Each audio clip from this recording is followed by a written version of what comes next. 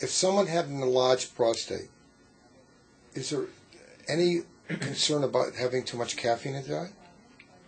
Caffeine is a diuretic, and it makes you urinate a little bit. If you have prostatitis, it's an irritative to the prostate, so it will give you the stinging and the burning sensation of urination. Caffeine is not going to cause you prostatitis if you have an infection. The infection in the prostate most of the time is due to an enlarged prostate, or it has to do with the wife that has vaginitis. If you have intercourse and the wife has an irritation or an infection in the vagina, you will definitely get an infection in the prostate. Studies have been shown that if you put some contrast material, which is some kind of a dye, in the vagina, after 1 minute of intercourse, that contrast is in both bladders, the men and the women. Okay, is there any drugs that people would take that could make it worse? Yes. Most of the time, it's something that people don't think that much of taking, which is cold medicine. The cold medicine is an alpha stimulant, anything that contains Sudafed or phenylephrine, which are usually nasal decongestants. A lot of people go into urinary retention after taking this kind of medication, because it's like having a rubber band tied around your penis and trying to urinate with it. So that's one. So anything if else? somebody has an enlarged prostate, usually there's a warning on those bottles. It tells you that if you have an enlarged prostate, do not take this medication. Is there any other medicines, a particular group that you'd be concerned about, sir? About causing urinary retention? To make it more difficult to handle usually the one medication that is in this type of a concern also is the beta blocker.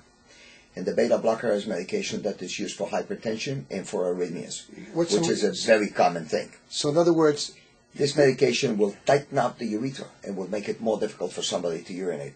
However, it's not the sole cause of that.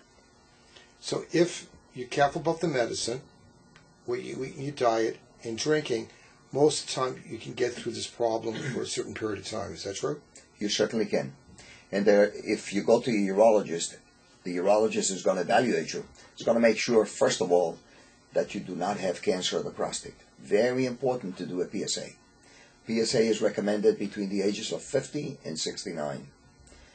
And you got to make sure that the PSA is within normal limits. It stands for prostatic specific antigen. Being elevated doesn't mean you have cancer, but it means you have some concern to look into. Is that correct? That is correct. And having a normal PSA doesn't always rule it out either, does it? Correct. But the higher the figure, 30% of the people that have cancer of the prostate will have a PSA below 3. So that by itself will not indicate whether or not somebody has cancer of the prostate. But it helps. It helps. But it helps because it's the best test that is available today to find out whether or not you have to be screened for this. What age would you think a man should start getting that kind of test? They have to be tested from the ages of 50 to the ages of 70. How often should you get it? Once a year, you should have a digital rectal exam, just to feel for unevenness and hardness in the prostate, and a PSA. However, if you're African American, if you have a history, anybody in your family, of cancer of the prostate in your father or in your brother that is a sibling, that makes you a higher risk.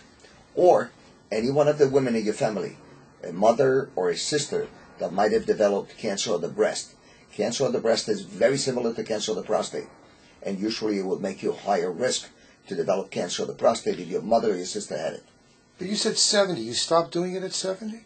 They recommend, usually by the AUA, to stop at 70. That's the recommendation of the AUA guidelines. But you still should be checked. And the reason why is because it's a very slow-growing type of cancer. So since the life expectancy of a normal male is about 76, so if you're at 70, and it takes you 10 to 15 years to die from cancer of the prostate, eventually you'll die first before you develop a spread of the disease. So therefore they recommend not to do it.